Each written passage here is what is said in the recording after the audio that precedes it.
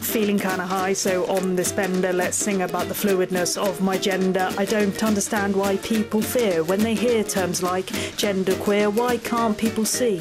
I'm just non-binary.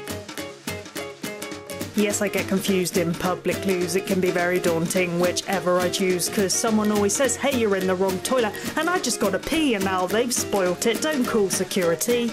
I'm just non-binary. People say I ain't that masculine, therefore can't be a drag king. I express my gender in many forms, and I'm just trying to break right out of those norms. So male or female, and you can't tell. No need to worry, no need to dwell. You can't judge them being androgynous about whether they're fabulous. I know you want to make that acquisition about whether or not I will transition. Girl or boy, neither I want to fit down there, has nothing to do with it. I don't care if you don't agree that I'm non-binary. Address me as he or she, depends on my mood, so ask politely. And you want to know about who I see, but we ain't talking about my sexuality. I just want to be me, and that's non-binary.